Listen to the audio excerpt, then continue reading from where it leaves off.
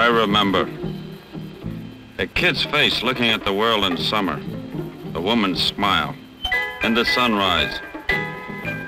Ever think about seeing a sunrise? Not usually, unless you're a poet or something like that. But I think about it a lot. Because for me, the sun disappeared, and it's never coming back. And I say to myself, every morning I say it, I'm blind.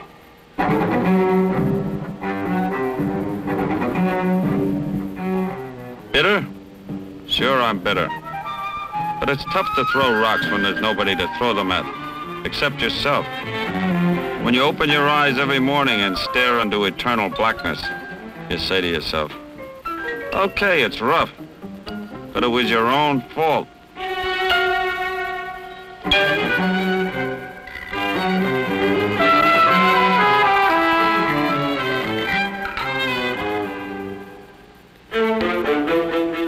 The day it happened was just an ordinary day, but I remember it.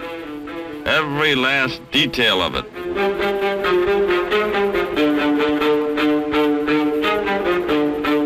We had a good shop with a good bunch of guys. These fellas knew their jobs, and they were proud of it. They could handle those machines like a knife and fork. And for me, things were going along pretty good.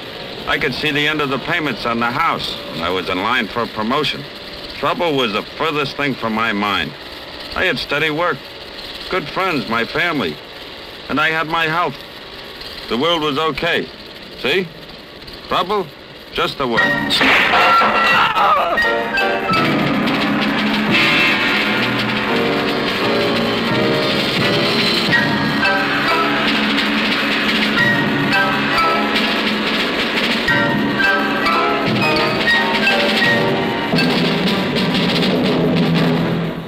See? See? See? See? Trouble? See? Trouble? See? See? Trouble? See? See? See? See? See?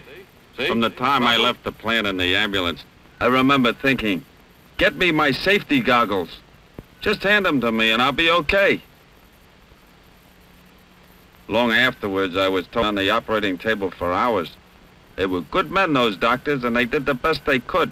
But walking into a plant without your eye protection over your eyes where it belongs is just pushing your luck.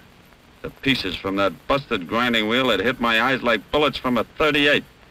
They told me later the impact was so great that if I'd been wearing my safety glasses, chances are I would have cracked the glass. But that would have been all. When it was over, they told my wife the bad news. I'd been blinded in both eyes and I'd never see again.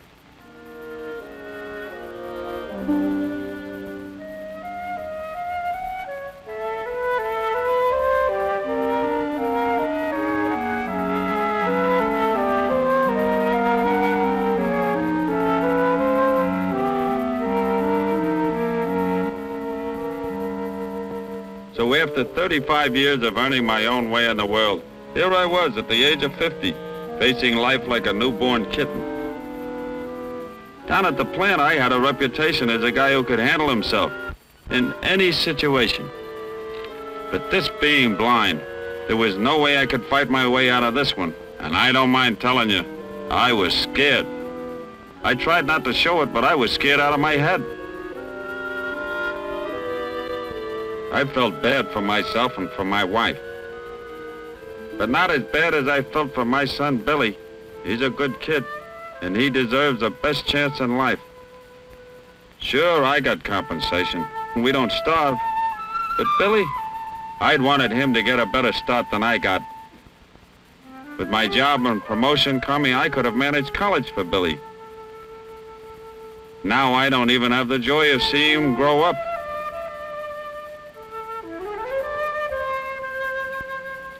I manage okay, but those first few months were rough. In the beginning, my wife had to do everything for me.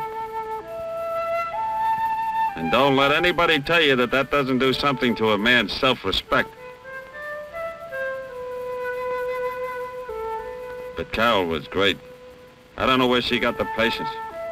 I wasn't the easiest person to be with in those first few months because I hated myself for my recklessness and stupidity in going into that shop without wearing my eye protection.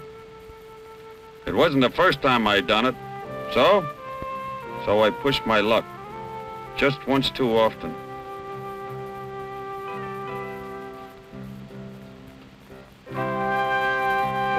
And now, instead of me giving Billy a helping hand through life, as I'd wanted so much to do, it's turned out to be the other way around. Bill Frank gambled with his eyesight and lost. You stand the same chance of losing your eyesight if you push your luck with the safety rules at your shop. And pushing your luck is just what you're doing if you fail to wear eye protection every minute on the job. The absolute minimum in eye protection is the standard safety glasses with side shields recommended by the National Society for the Prevention of Blindness. Side shields make safety glasses complete because they protect your eyes against damage from flying objects, no matter what direction they may come from. No matter what your job, there is a type of eye and face protection designed especially for you. Of all parts of the body, the eye is the most vulnerable, has few natural defenses. Moreover, the eyes are the soft entrance, the only direct opening to the brain. So your eyes, and sometimes your life, depend for protection on safety glasses, goggles, face shields, and other eye safety equipment. If you wear contact lenses, be sure to wear eye protection over them. Contact lenses are a double hazard to your eyesight. In welding and burning operations, you need maximum eye and face protection. This calls for tinted safety glasses worn under your welding helmet. This will protect you from weld spatter, sparks, impact, and dangerous radiation. When working in foundries or near furnaces, be sure you wear goggles that protect your eyes against intense light, sparks, and the hazards of molten metal. On many such jobs, a wire mesh or plastic face shield is also advisable. When grinding, it makes good safety sense to protect not only your eyes, but your face as well. Remember, it was during a simple, everyday grinding operation that Bill Frank lost his eyesight.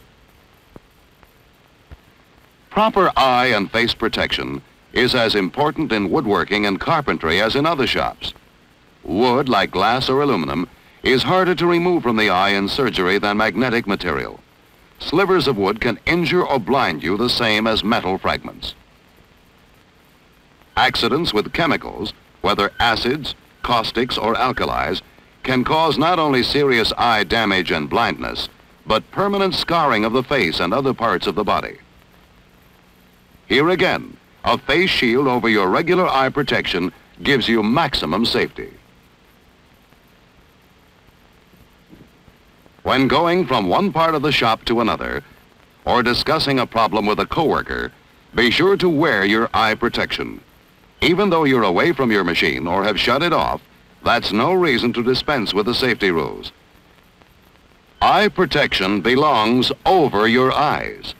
If you leave your safety glasses or goggles hanging at your machine, perched on your forehead or in your hip pocket, you're just pushing your luck. Wear eye and face protection from the time you walk into the shop in the morning till the time you leave at night, in every part of the shop or plant. And be sure the men around you do the same. Regular street glasses are a hazard in themselves. The ball bearing is no match for a safety lens. When struck, that lens will protect the eye behind it. But when the metal ball strikes an ordinary lens, the glass is shattered instantly, hurling a flood of razor-sharp slivers in every direction. Imagine what will happen to your eyes if glass slivers get into them. Here are a few of the more than 40,000 members of the Wise Owl Club. Every member of this club has had his or her eyesight saved by wearing eye protection during an on-the-job accident. Ask any Wise Owl member, and he'll tell you when the stakes are high, 100% gate-to-gate eye protection pays off. No amount of money can ever compensate for the pain, torment, and grief an accident will bring to you and your family. The tragic fact is that over 90% of eye injuries can be avoided with simple, common sense eye protection. Bill Frank learned the costliest lesson of his life. Listen to him. Listen to him and learn. Yes, I remember. Every waking moment of my life I remember. How the world looked before I was blinded forever. Many times I saw accidents happen to other guys, but I never thought the day would come when I'd be one of those other guys. Sure, I put on a big act and say I accept it, only you never accept it, because all I ever see is total darkness. Stop and think. If your eye protection is anywhere but over your eyes when you're on the job, you're gambling with a lifetime of blindness. Your common sense ought to tell you, if you try to beat the eye safety rules, you're playing a dangerous game against a stacked deck. Maybe so far you've been lucky. If you have, take a tip from me.